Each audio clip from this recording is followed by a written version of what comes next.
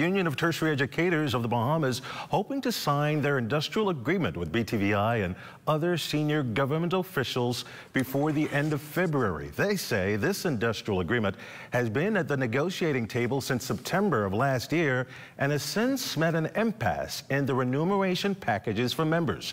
At a press conference at the Bahamas Technical and Vocational Institute, or BTVI, recently, Uteb President Daniel Thompson noted that the salaries, its structure, and benefits must be addressed. The current salary structure that BTVI presents is pittance. We are at the point where we are submitting a total restructuring.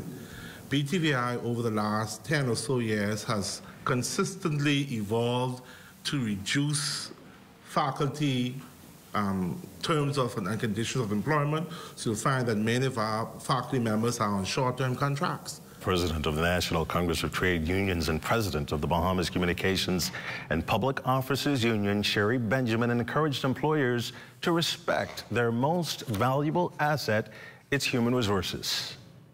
Appreciate your human resource and to try and do what is best for them. I would also like to say thank you to the Ministry of the Public Service for establishing the unit that they have, the conciliation unit that they have in place that allows us to have a mediator so that we don't go to the tribunal with every matter that we have or bombard the Department of Labor. And it will eliminate the process of us taking those strike votes. Honey, everything okay? Everything's fine.